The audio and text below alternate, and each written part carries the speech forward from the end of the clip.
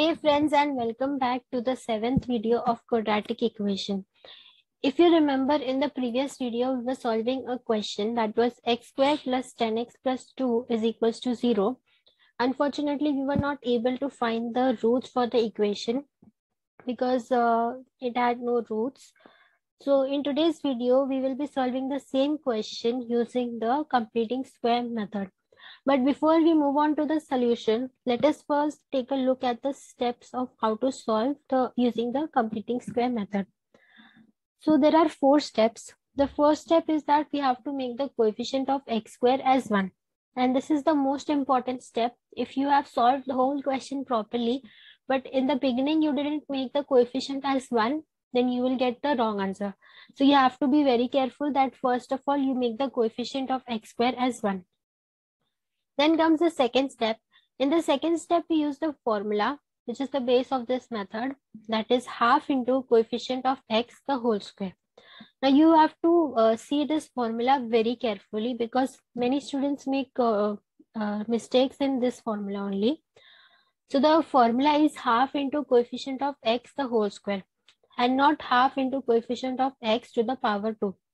So this is a minute difference between these two formulas, but it's a very small error. But when you use the wrong formula, you will obviously get the wrong answer.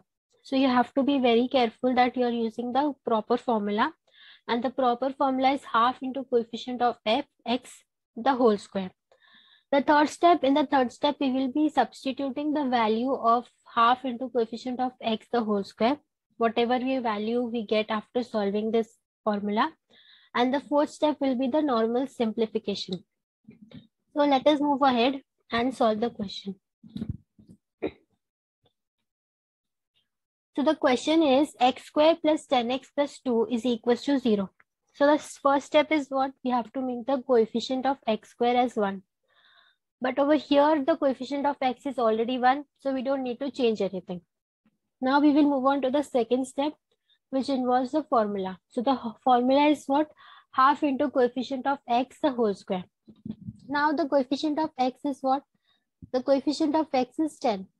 And hence we take 10. So half into 10 the whole square. And we can cancel 2 and 10, which gives us 5. So we have 5 square, which gives us 25. Now what we have to do is we have to substitute this value of 25 in the equation.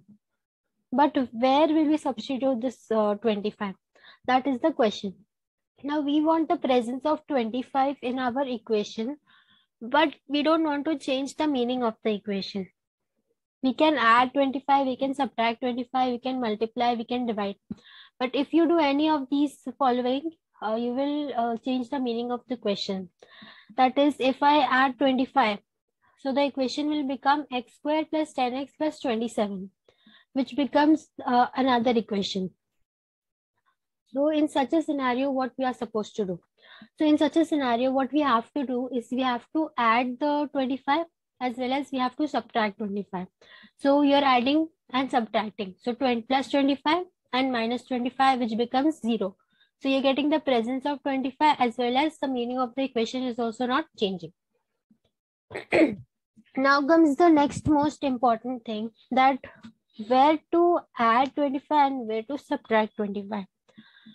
Now you have to remember one thing, that in this method, your equation is divided into two parts.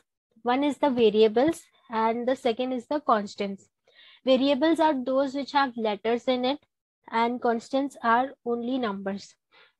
So the variable part will get the positive number and the constants will be getting the negative number. So let us see and solve. We have x squared plus 10x plus 2. So it becomes x squared plus 10x plus 25 plus 2 minus 25. So you can see that the variables are getting the positive number and the constants are getting the negative number. Now what you have to do is you have to see this term carefully. X squared plus 10x plus 25. Now try to recall whether you have seen a similar equation in the past or not. So I can tell you that this is the answer of a formula that you have learned in your previous standards. So I don't know if you can recall, but you can just pause the video for a second and just try to recall. I can give you a hint that this formula belongs from your 8th standard. So in 8th standard, there was a chapter in which you had used the formula. So if you can recall, it is very good. But if you cannot, then it's not a big deal. I'm showing you. So the formula is a plus b the whole square, which gives us a square plus 2ab plus b square.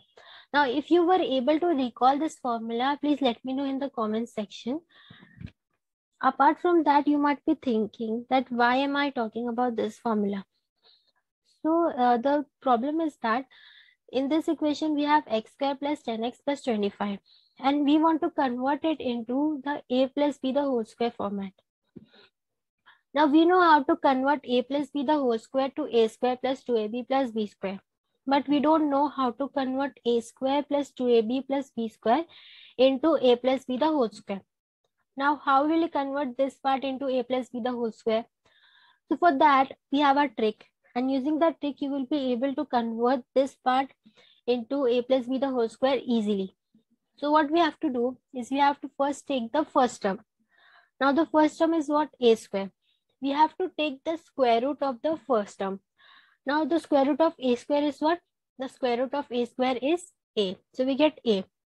Then we take the sign from the second term, that is plus. So we have a and plus. Then we take the last term, that is b square. We take the square root of b square. Square root of b square is what? B. So we have a plus b. Then we add brackets on both sides and the whole square. So that is what we have. A, that is the square root of the first term, sine of the second term, and the square root of the third term, the whole square. Similarly, we are going to do it over here.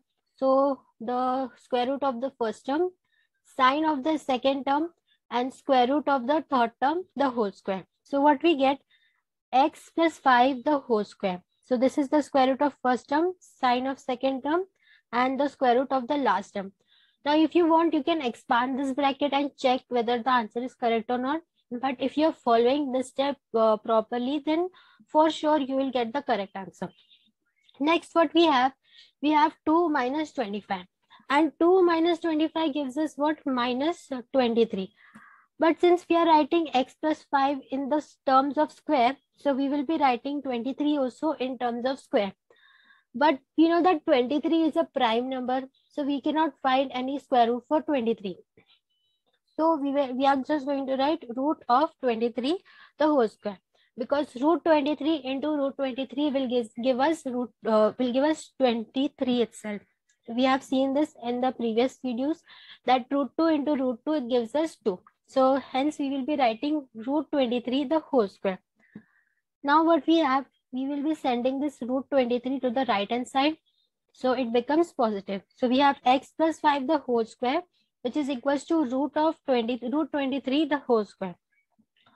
Now we will remove the squares because we don't want the squares. We want to solve simple equations. So taking square roots on both sides. Now after we remove the square roots, we have x plus 5, which is equals to plus or minus root 23. Now why plus or minus?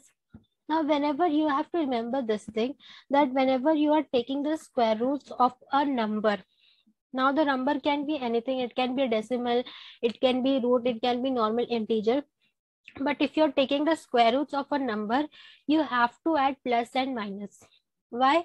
Because we don't know whether that number is present as a positive number or a negative number, and we cannot directly assume and decide whether the number is positive or negative. Hence we add this sign, which is called as plus or minus. So we will get two cases. One case will be with positive root 23 and the other case will be with negative root 23.